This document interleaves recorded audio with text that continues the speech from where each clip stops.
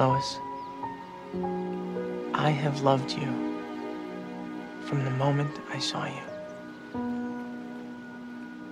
I love your humor, your passion, the way you just dive right in, even when you shouldn't. Because you refuse to just watch the world. You demand that it be a better place, and because of you, it is. And today I want to give you as much of the world as I can. So I give you my heart, my soul, our future.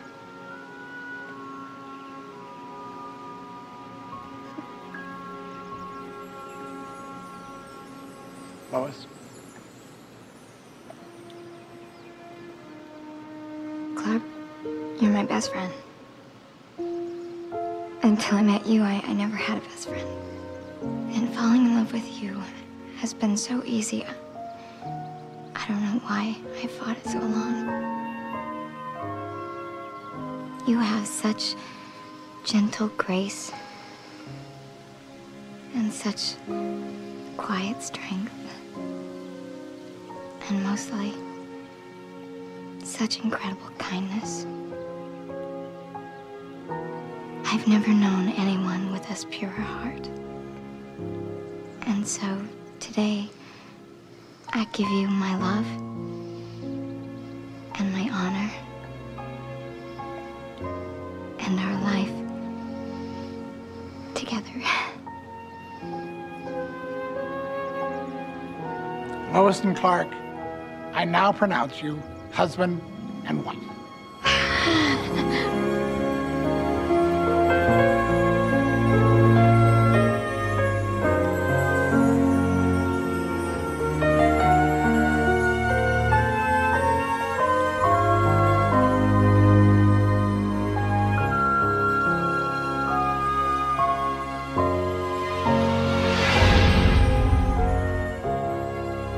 Oh no. Oh God, don't tell me it was a dream. I don't think so, honey. Not unless the rest of the world was dreaming too. There are more presents on their way, along with about 100 telegrams, including... Dun, dun, dun, dun. Dear Lois and Clark, finally, best wishes on the wedding we've all been waiting for. The President of the United States. Yep. Now we're all packed for the honeymoon. Estimated time of arrival in Hawaii.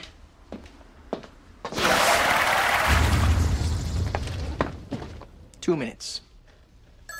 And 15 seconds. Hello.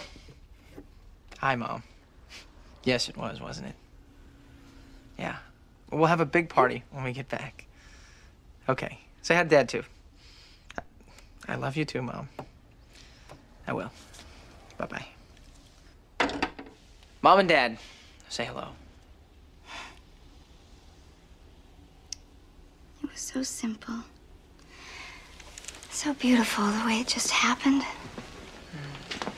It was like we were trying to find that hill and that sunset all our lives. We were.